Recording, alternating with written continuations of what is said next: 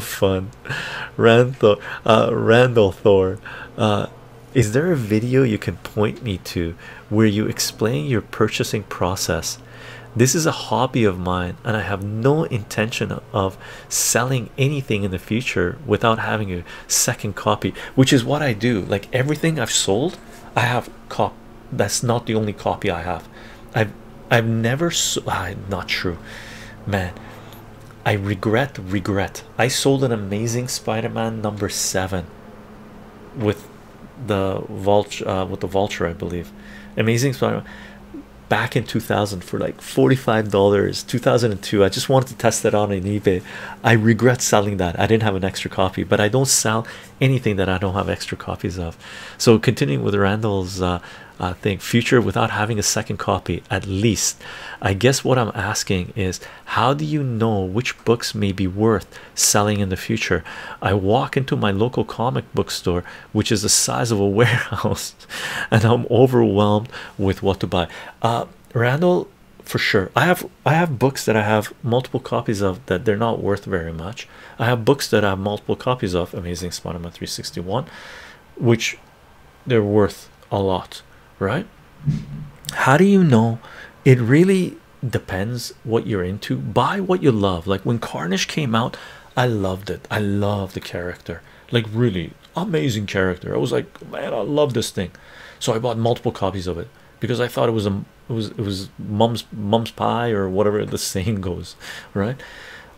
So buy what you love, right? There are certain comics that if you can get at a good price, they're worth the investment. There's something called the Lindy effect, something that has maintained its value for an extended period of time. The odds are it will continue to maintain its value. Things that do serious pump ups, right, in a short-term period, the odds are they're going to do a serious correction, right? So for example, Amazing Spider-Man 361, right, these are, I sold 2 copies like 2 years ago, right? We did grading, or I did the listing part of them, right? We sold 2 copies 2 years ago. One of them sold for 100. The first one sold for 100. The second one sold for 160. Okay, those were amazing deals, because right now those same comic books are selling between $400 to $600, right? Let's say $300 to $500, or $350 to $550, right? So it really depends. I would say, I personally, Randall, I don't chase hot books really. There are times where I chase them if I miss them, but I really don't chase hot books that much. I buy things that I love, that I appreciate having, that I love having. So for example, here, watch.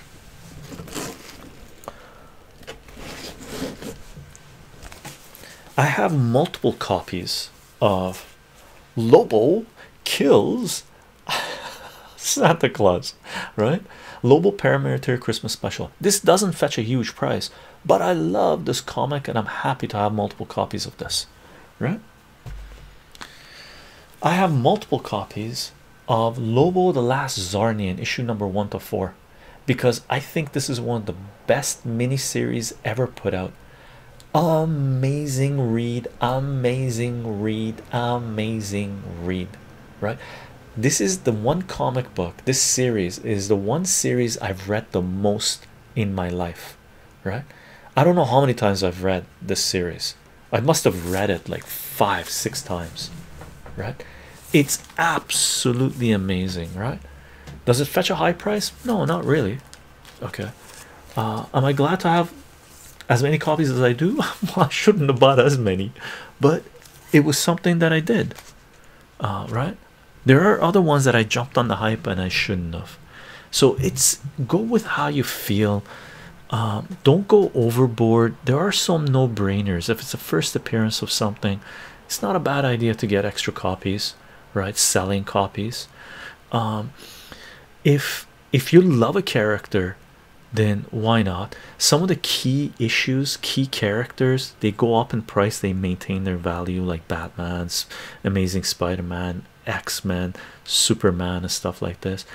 Low print run stuff from independent publishers, there, as far as I'm concerned, their value is kicking up. I'm seeing it happen, right? So for example, take a look at Something is Killing the Children #1, right?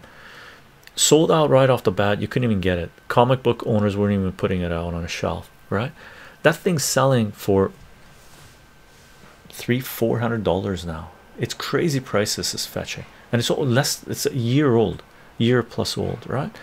So get into a certain genre, read the comic books. That's a must. Read the comic books, listen to the buzz.